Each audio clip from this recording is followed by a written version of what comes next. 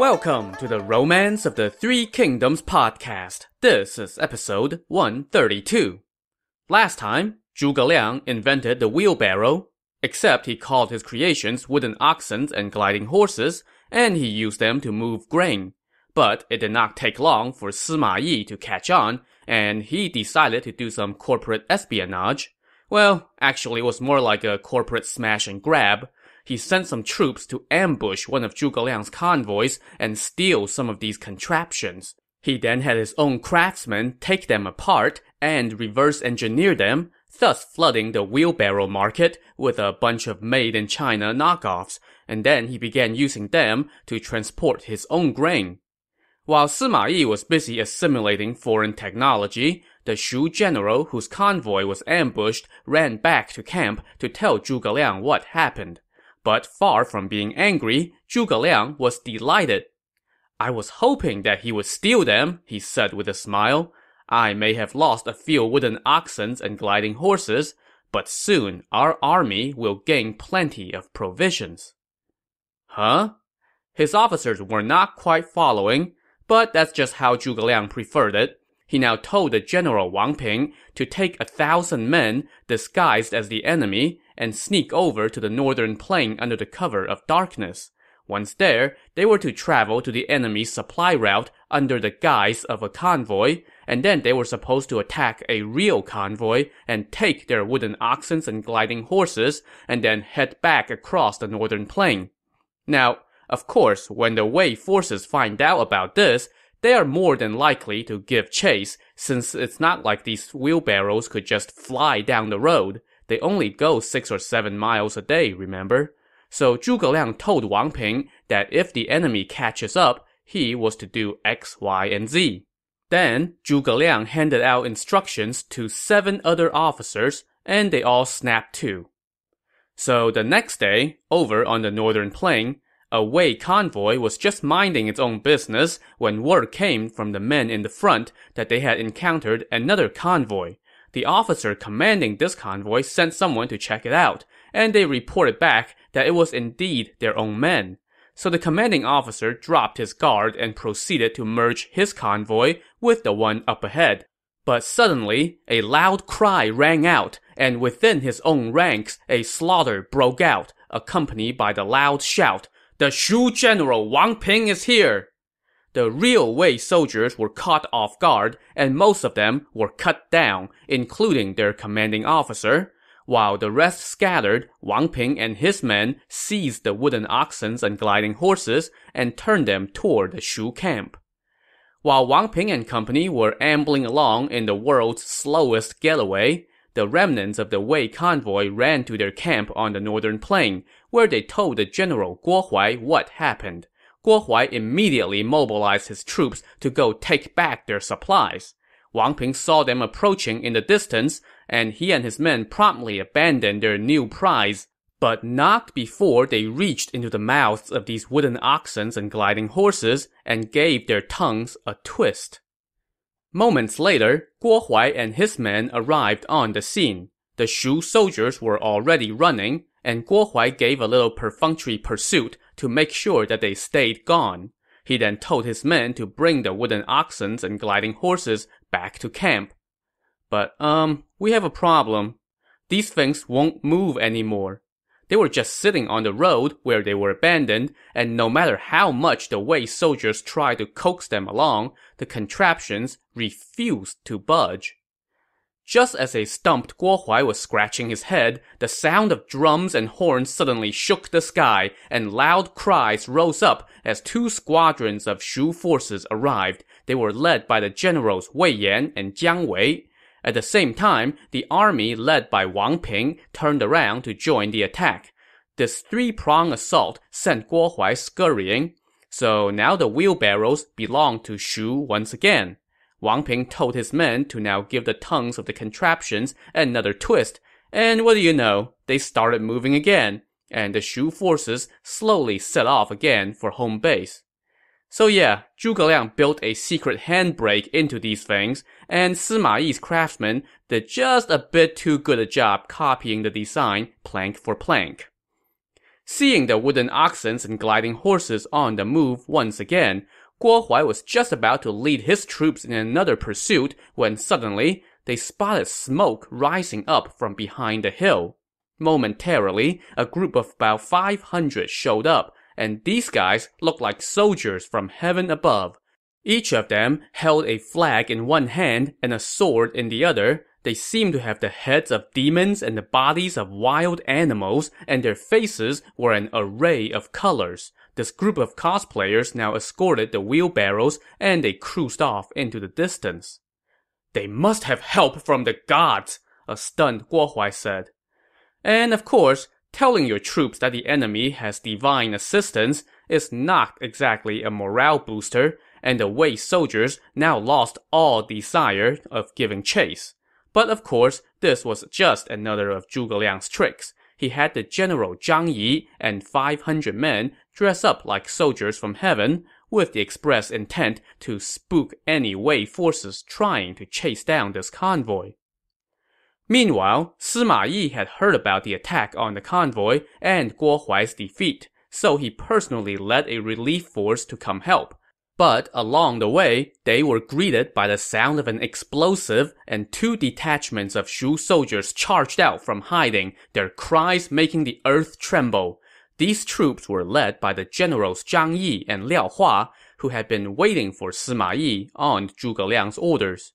Sima Yi's men were thrown into chaos and scattered. Sima Yi himself fled into some woods, with Liao Hua hot on his tail. Soon, Liao Hua had closed to within striking distance. At that very moment, Sima Yi made a sharp turn around the tree just as Liao Hua's saber came crashing down. The saber ended up lodged in the trunk of the tree instead of Sima Yi's neck. And by the time Liao Hua managed to dislodge it, Sima Yi had already fled out of the woods. Liao Hua now resumed his chase, but he saw no sign of his prey. He did spot a golden helmet lying on the ground to the east of the woods. He grabbed the helmet and continued eastward. But oh, that tricky Sima Yi had pulled one over on him. Sima Yi had thrown his helmet to the east of the woods while he himself rode west. The misdirection play worked, and Liao Hua came up empty. After traveling eastward for a while without any sign of Sima Yi, Liao Hua turned around and returned to camp with his comrades. By now, the Shu forces had already escorted the captured wooden oxen and gliding horses back to camp. This haul got them quite a bit of grain. Liao Hua then presented Sima Yi's helmet, which earned him top merit for the day. So everybody was happy, right? Well, not quite. Apparently, Wei Yan was rather butthurt over Liao Hua getting top merit, and he grumbled about it. Word of this got back to Zhuge Liang, who just pretended that he didn't hear anything. Is this foreshadowing? Oh, you bet. Meanwhile, Sima Yi managed to escape back to his camp, and he was brooding over getting played so thoroughly by Zhuge Liang once again. Suddenly, an envoy from his emperor arrived, informing him that the kingdom of Dongwu had launched a 3-pronged invasion on Wei, but that the emperor was on it and that Sima Yi's orders were to stay on the defensive and not give battle. So Sima Yi fortified his defenses and refused to go out. So now, let's jump over to the other side of the empire and check in on that invasion by Dongwu. The Wei Emperor Cao Rui mobilized 3 forces to meet the 3-pronged attack. He personally led one of the forces with the veteran official Man Chong to go relieve the siege on the key city of Hefei. Man Chong led the vanguard to the mouth of Lake Chao, where he saw countless enemy warships and banners on the eastern shore. He went to see Cao Rui and said, "The Wu forces will not be on guard because they figure that we are fatigued from our long journey. We should raid their naval camp tonight. Victory would be assured."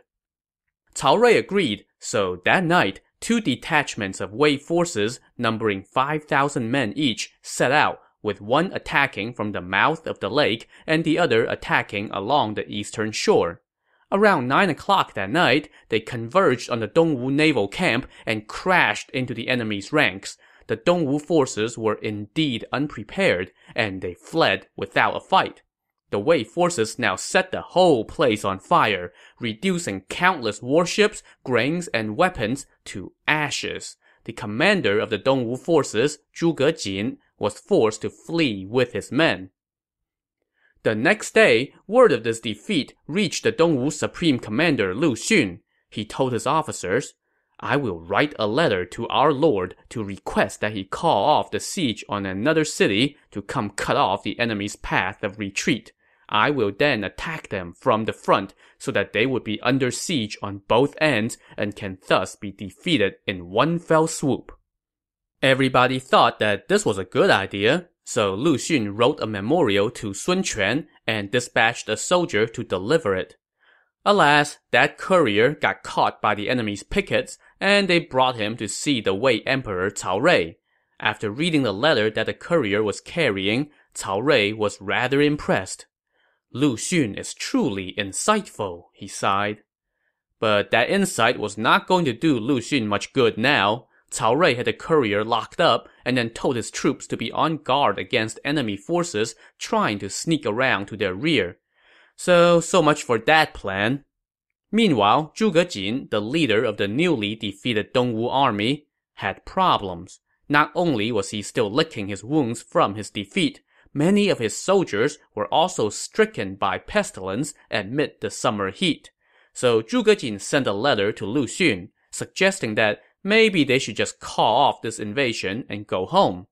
When Lu Xun read the letter, though, he told the messenger, "Please tell your commander that I already have a plan." When Zhuge Jin asked the messenger what Lu Xun was up to, the messenger said, "I just saw Commander Lu ordering everyone to plant beans outside the camp while he and the officers were passing their time with target practice." Alarmed by this, Zhuge Jin personally went to see Lu Xun and asked him, "Right now, Cao Rui's army is very strong. How do you plan to proceed?" Lu Xun replied, "I had sent a plan to our lord, but it fell into the hands of the enemy. Since our plan has leaked, the enemy will be ready. There is no benefit to continuing the fight. It's better to retreat. I have already sent a message to our lord advising that we retreat gradually." Zhuge Jin said, "But if your intent is to retreat, then we should do so quickly. Why drag it out?" "We must retreat gradually," Lu Xun said. "If we retreat in a hurry, the enemy will give chase, and we would have brought defeat upon ourselves. You should deploy your ships to look like you are preparing for battle, while I advance some troops to deceive the enemy. Then we can methodically fall back to the Southlands, and the enemy will not dare to chase us." So the Dongwu forces proceeded as Lu Xun described, making lots of noise about advancing on a key enemy city. When word of this reached the Wei camp, many of the Wei officers wanted to go fight them, but Cao Rui was wary of Lu Xun's reputation for cunning. "Lu Xun is clever. This could be a trick to lure us in," he said. "We must not act rashly." So everybody just stayed put. A few days later, scouts reported that all the Dongwu forces had retreated. Cao Rui was skeptical and sent more men to check it out, but they came back and confirmed that report. "Lu Xun is the equal of the great military strategists of old," Cao Rui said. "It is not yet the right time to try to conquer the south." So instead, he left officers to oversee the defense of key locations, while he himself and the main army stayed at Hefei just in case the situation changed. Meanwhile, back in the west, Zhuge Liang was making plans to settle in for a long-term stay at Qi Mountain. One of the things he did was to order his troops to share the farmlands with the local civilians. They divided the land into thirds. The soldiers tilled 1/3 of the land, while the civilians got the other 2/3, and they did not encroach on each other's share. Now, remember that these civilians were citizens of the kingdom of Wei, so what Zhuge Liang was doing was basically getting them acclimated to a long-term occupation and convincing them that, hey, being ruled by the kingdom of Shu wasn't so bad. I mean, aside from giving up 1/3 of your land to their army, of course. But in any case, this was what benevolent rule looked like in this era, and this did not sit well with the Wei forces. Sima Yi's eldest son, Sima Shi, now went to see his father and said, "The enemy stole a lot of our provisions, and now they are tilling the land with our citizens. They are playing the long game. If this continues, it would be a grave concern for our kingdom. Father, why don't we challenge Zhuge Liang to one decisive battle to settle everything?" But Sima Yi said, "My orders are to stay on the defensive, so I cannot make rash moves." While they were discussing this, word came that the Shu general Wei Yan was outside their camp challenging for battle, parading Sima Yi's lost golden helmet as an insult. All of Sima Yi's officers were enraged by this, and they wanted to go fight Wei Yan, but he just laughed it off. As the sage said, if you cannot tolerate small insults, you will ruin grand plans. The best course of action is still to defend. So everybody stayed put, and Wei Yan returned to camp unsatisfied after a long day of hurling insults. So Zhuge Liang now devised yet another scheme to lure Sima Yi out. He ordered the general Ma Dai to oversee the construction of palisades and dig a deep moat within the camp inside Shangfang Gorge, where Ma Dai had been building the wheelbarrows. The moat was filled with lots of flammable material. On the surrounding hillside, they put up straw sheds and bunkers constructed as decoys, and around them, they buried lots of landmines. Once everything was in place, Zhuge Liang told Ma Dai, "Block off the back entrance of Shangfang Gorge and hide your troops inside the gorge. If Sima Yi comes your way, let him into the gorge, and then set off the landmines and start a fire." Zhuge Liang then ordered his men to set up a signal at the entrance to the gorge. By day, the signal was a 7-star banner, and by night, it was 7 lit lanterns. Once Ma Dai left to carry out his order, Zhuge Liang summoned Wei Yan and told him, "Take 500 men to go challenge for battle at the Wei camp. You must lure Sima Yi out to fight, but when he does come fight, you must not win. Pretend to lose and flee, and Sima Yi will give chase. Just run toward the 7-star banner by day and the 7 lit lanterns by night. If you can lure Sima Yi into the gorge, I will be able to capture him." After Wei Yan left, Zhuge Liang told the general Gao Xiang, "Group our wooden oxen and gliding horses into packs of 30 or 40, load them with grains, and march them back and forth along the mountain paths. If the enemy comes and seizes them, then you will have succeeded." After that, Zhuge Liang dispatched one detachment of troops after another, all in the guise of sending them to till the farmlands. He told them, "If other enemy forces come to attack, just pretend to lose. But if Sima Yi comes in person, then attack the south bank of the Wei River and cut off his return path." All this done, Zhuge Liang led an army to set up camp near Shangfang Gorge. Meanwhile, Sima Yi's advisors Xiahou Hui and Xiahou He went to see him and said, "The enemy's forces are setting up camp everywhere and starting to till the soil. They are planning for a long stay. We must eliminate them now. If they set down roots, it will be hard to dislodge them." But Sima Yi said, "This is just another one of Zhuge Liang's tricks." But the two Xiahou brothers were nonplussed. "Commander, if you are so paranoid, when will we ever wipe out the rebels?" they said. "We too are willing to go fight it out and repay the kindness that we have received from the state." Seeing that they were dead set on doing something, Sima Yi relented and gave them each 5,000 men, while he himself remained in camp to await word of their success. So Xiahou Hui and Xiahou He set out, and along the way, they spotted an enemy convoy with wooden oxen and gliding horses. They promptly attacked, and the Shu soldiers fled, leaving their precious cargo behind. This time, the Wei soldiers knew that there was a secret handbrake in these things, so they managed to get these wooden oxen and gliding horses back to camp. The next day, the Wei forces set out again, and this time they captured about 100 enemy soldiers and brought them back to camp. Sima Yi questioned them, and they told him, "Zhuge Liang figured that you won't come out to fight, so he sent us out to till the soil as part of his plan for a long-term stay." Satisfied that they were telling the truth, Sima Yi ordered his men to release the prisoners. Wait, what? That's not something you see every day. When Xiahou He asked him why he didn't just do what's usually done in these situations and lop all their heads off, Sima Yi said, "There is nothing to be gained from executing these pawns. So instead, I'll just release them back to their camp so that they can spread word of the generosity and benevolence of the Wei generals and sap their own men's desire for battle. This is how the Dongwu general Lu Meng conquered Jing province."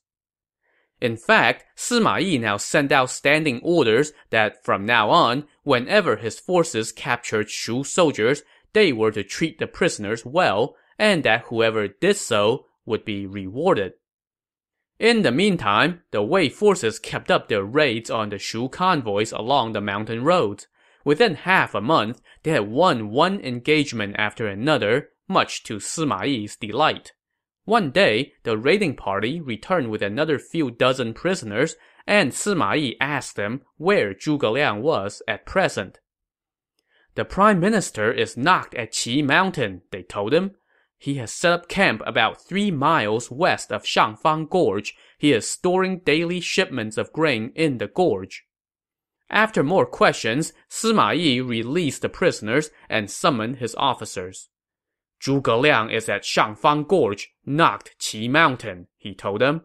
"Tomorrow, you will lead your forces and attack the enemy's base camp at Qi Mountain, and I will bring backup."